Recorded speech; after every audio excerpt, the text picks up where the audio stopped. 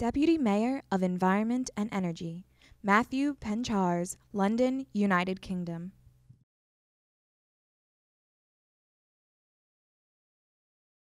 Well, if you look at what's going on in Europe at the moment with the movement of hundreds of thousands of people from North Africa and the Middle East, admittedly, climate change wasn't the direct cause of that, but it is arguable that the original Arab Spring arose because of people's understandable unhappiness because of rising food prices and then the unpleasant nature of the governments they were living in. Now, that's an extreme example, but it's certainly one that we might be seeing more of, and maybe a warning of what is to come if we don't try and get on top of climate change and certainly mitigate and adapt to it so that the kind of catastrophe that's fallen upon the Middle East is not repeated in due course elsewhere.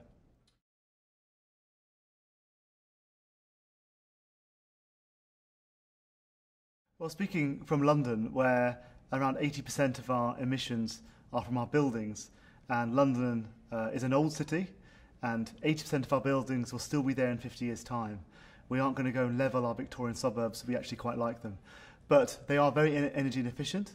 Londoners, although they pay low prices per unit of energy, they have high bills because so much it leaks out of their roofs and windows and walls. So clearly, finding a way to energy retrofit our old building stock in a way that maintains their physical attractiveness really is something that the innovators need to get on top of so that we can retrofit at scale, cheaply, in a way that maintains the attractiveness of those buildings.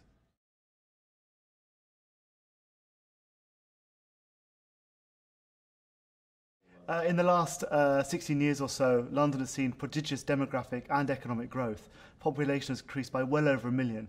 At the same time, we've been reallocating road space, in fact, away from private motor cars and vehicles to buses and more recently to bicycles.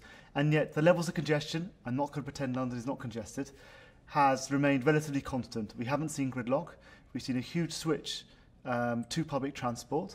We have some of the lowest car usage in the United Kingdom.